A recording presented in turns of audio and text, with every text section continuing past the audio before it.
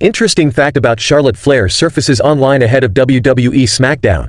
An interesting fact about Charlotte Flair has surfaced online ahead of tonight's edition of WWE SmackDown.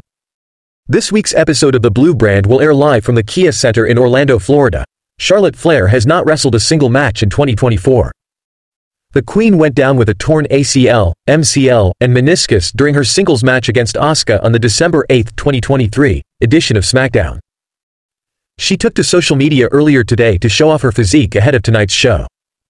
The account, WrestleTracker Women, on Instagram has discovered an interesting fact about the veteran ahead of SmackDown. It was pointed out that she is the only active female wrestler shown during the Forever portion of WWE's new introduction video. The other two female stars shown during the segment of the introduction are Hall of Famers Trish Stratus and Lita. Trish Stratus recently served as the host of Money in the Bank last month in Toronto, Canada.